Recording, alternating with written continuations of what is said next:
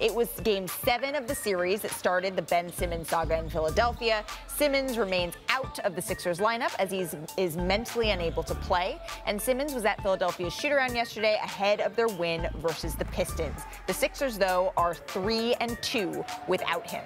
So for more on Ben Simmons, we're joined now by ESPN NBA reporter Tim Bontemps. Tim, Simmons was at shoot-around yesterday. Are we any closer to seeing him return to action on the court?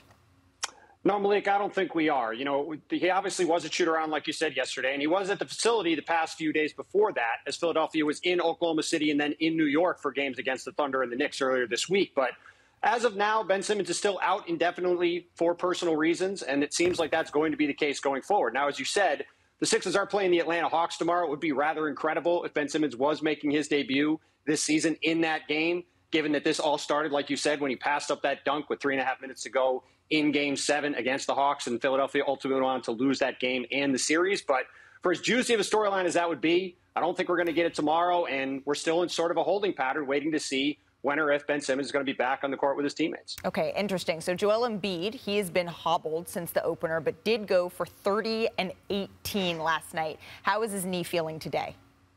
I mean, look, Malika, this is kind of an annual thing with Joel Embiid, right? He tends to be questionable and a game-time decision for a lot of games, and that's been the case for each of the past 4 games Philadelphia has played.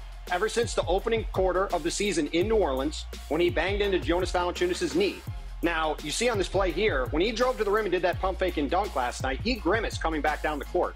And he's talked at times about how this is something he's going to have to play through.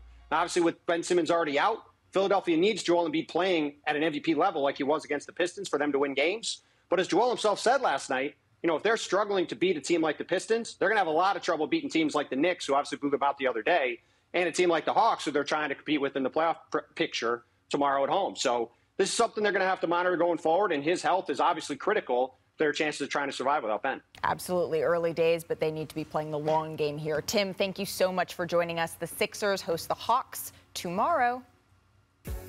So here are the Eastern standings through the first 10 days of the season. Some surprising teams. The top early on, the Knicks, the Hornets, the Bulls, the Wizards. Perk, you wanted to talk about the Wizards? Just all with one loss for all of them. And teams like the Sixers and Nets outside of the top 8. What makes you guys think of that? What do you think? Look at the top 3, Knicks, Hornets, and Bulls. And I love that you can improve in the offseason, really work individually as a player, but collectively get good pieces. That surprises me, but in a good way. Tears of joy, right? You know what I like about it is that all these teams, right, when you look at a team like the Wizards and you look at a team like the Cavaliers, nobody talked about them, including myself, right? And the Wizards, they have a team. They have a team, and they playing with passion. And a lot of them playing with a chip on their shoulder. Thanks for watching ESPN on YouTube. For live streaming sports and premium content, subscribe to ESPN Plus right now.